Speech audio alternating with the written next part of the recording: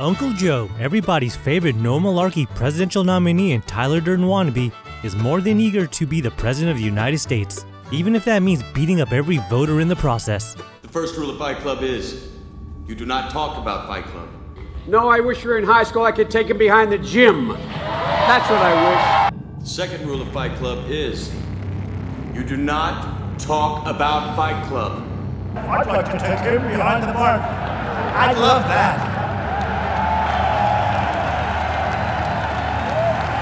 Go like this.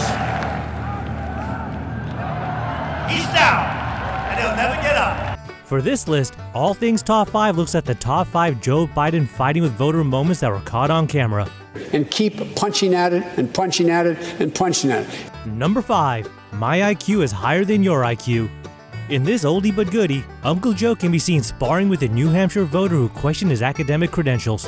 What law school did you attend, and where did you place in that class?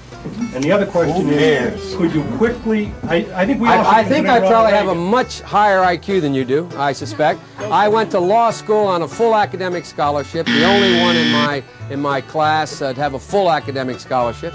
In the first year in law school, I decided I didn't want to be in law school and ended up in the bottom 2/3 of my class, and then decided I wanted to stay, went back to law school, and in fact ended up in the top half of my class. I won the International Moot Court competition. I was the outstanding student in the political science department at the end of my year. I graduated with 3 degrees from undergraduate school and 165 credits, only need 123 credits, and I'd be delighted to sit down and compare my IQ to yours if you'd like, Frank. Problem with all this is that much of what Uncle Joe said was not true. Uncle Joe did not go on a full academic scholarship, but on a need-based scholarship. He graduated 76 in a class of 85 students, and as for the 3 degrees, it was actually 2 degrees. Uncle Joe acknowledged that he had lost his temper and said, "I exaggerate when I'm angry, but I've never gone around telling people things that aren't true about me." On top of all this, Uncle Joe acknowledged that he had plagiarized a paper in his first year of law school. One of you has been accused of the worst crime a writer can commit: plagiarism.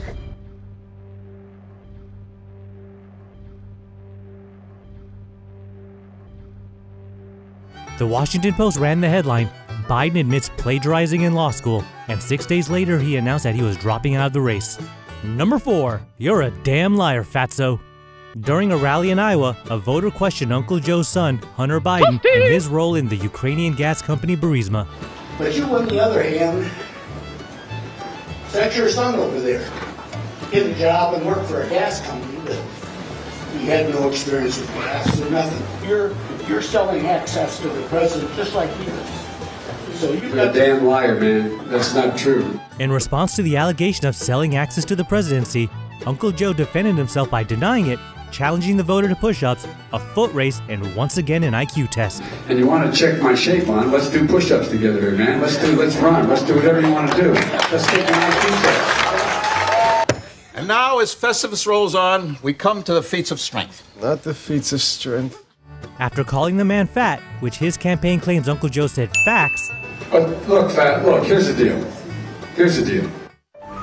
I'm not fat. I'm big-boned. The Iowan voter got the last dig in by saying Uncle Joe didn't have any more backbone than Trump and that he's not voting for Uncle Joe.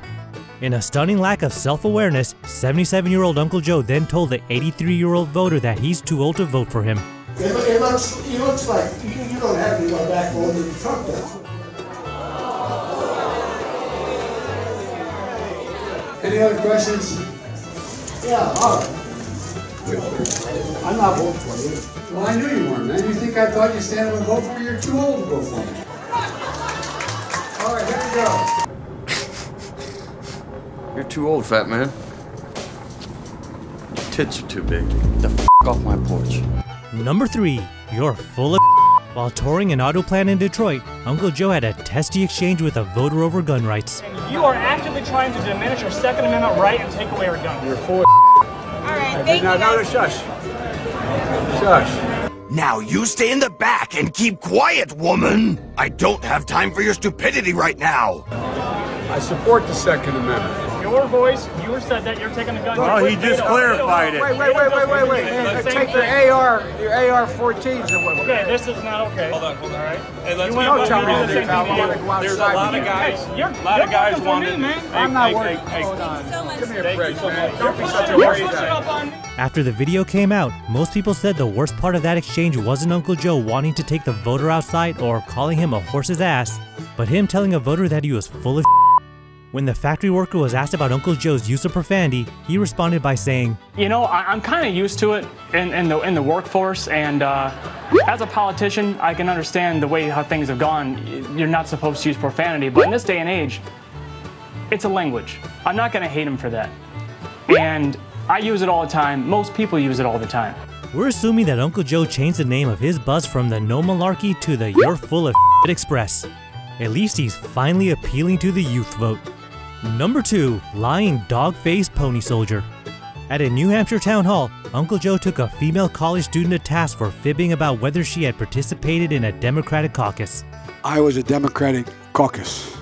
You ever been to a caucus? No, you haven't. You're a lying dog-faced pony soldier. You said you were, but now you gotta be honest. I'm gonna be honest with you.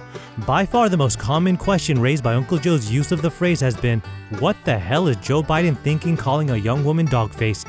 Hey, dog-face, why don't you go eat some dog food and eat your own throw-up because you're a dog-face? But running a close second is there really a movie in which someone calls John Wayne a lying dog-faced pony soldier? Uncle Joe offered some hints to the origins of this weird insult by saying it's a phrase from a John Wayne film. It's my brother who loves to use lines from movies, a John Wayne movie, where the Indian chief turns to John Wayne and says, "This is a lying dog-faced pony soldier." In typical Uncle Joe fashion, he managed to get the actual quote wrong and quite possibly confused 2 movies into one. So here they are, the dog-faced soldiers, the regulars, the 50 cents a day professionals, riding the outposts of a nation. The pony soldier speaks with the tongue of the snake that rattles. The standing bear who speaks with a forked tongue. I will deal with him. Lying dog-faced pony soldier might have become part of Joe Biden and his brother's private lexicon. Whether it was a great idea to use the phrase at a campaign event is another question entirely. For more awesome videos, remember to subscribe to All Things Top 5 and ring the bell to be notified for our latest videos. Number 1, vote for someone else. Uncle Joe has often chosen to respond with an unusual new campaign slogan when confronted by voters who disagree with him. Go vote for someone else. Uncle Joe told a high-profile activist in Iowa to go vote for someone else in a tense discussion that began to border on a physical confrontation. I'm going to support you if you win the nomination because we got to get rid of Trump. But what are we going to do about climate change? Now, you say you're against pipelines, but then you want to replace these gas lines. That's not going to work. We got to stop building and replacing pipelines. You got to go vote for someone else. All right, thanks so much, sir. We're going to have you. Thank you so much. Thank you so much. I'm going to vote you in the general if you treat me I right. know. I'm not. Well, can I have Look, you're asking a picture of me. You're coming up and telling me you don't support me. No. My plan. Yeah, you did. You said I said I would support you in the general. In the general. I'm looking for a primary. We're happy to get a number. That's what I'm looking for, okay? Just because we're trying to get. You believe that Bernie can do something by 2030? I'm actually supporting Tom Steyer. The meeting started off fine, but Uncle Joe went full corn pop when Ed Fallon didn't agree to support him in the caucuses. And Corn Pop was a bad dude. And he ran a bunch of bad boys.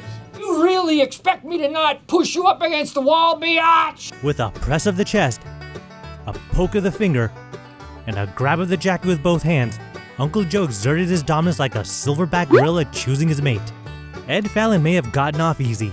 Other primates choose to attract a mate through unsolicited back rubs, awkward hugs, and unusual hair sniffing. Take your stinking paws off me, you damn dirty ape! Do you agree or disagree with our list? Is Uncle Joe fighting for every vote literally? Comment below and watch our other videos and subscribe to All Things Top 5.